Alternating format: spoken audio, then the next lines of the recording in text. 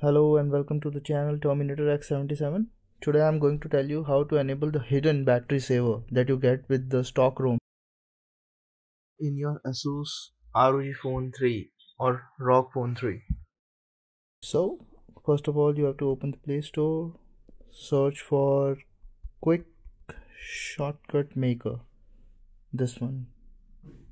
Then you click on install, give the necessary permissions. In the activities, input keyboard, enter battery. Now tap on settings, then you will be seeing settings battery saver. You have to tap on it, then you have to tap on try. Here is the hidden battery saver, right?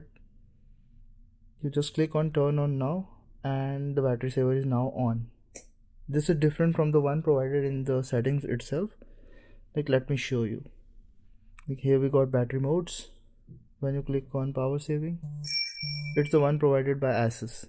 In the super saving is also the same provided by Asus and not that of a stock Android. So let's set it on balance. Again, just turn it on and you got the battery saver now.